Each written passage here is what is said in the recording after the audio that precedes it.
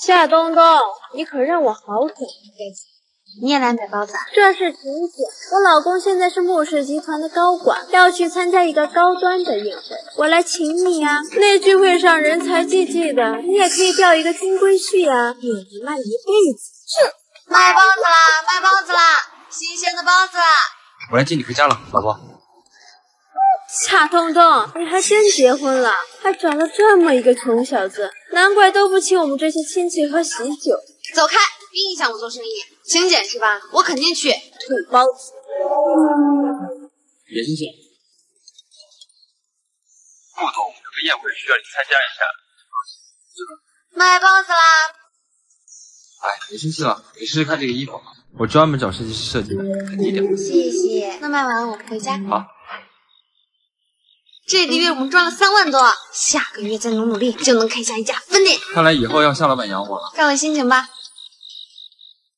你怎么才来？哎，我不是，赶紧去添酒。哎，夏冬冬，我让你来参加宴会，你来当服务员啊？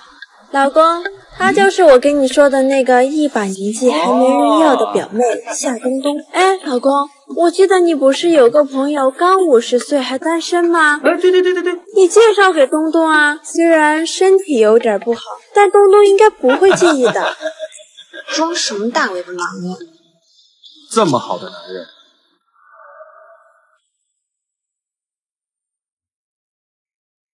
你还是留给你自己吧。我以为是谁呀，原来是你呀！莫总，您怎么亲自来了？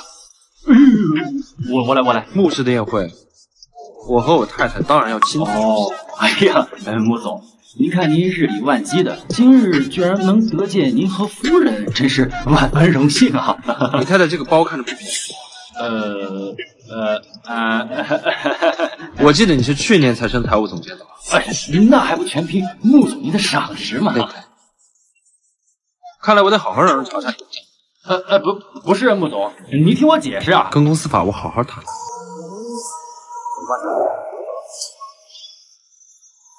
都是你这个女人害的。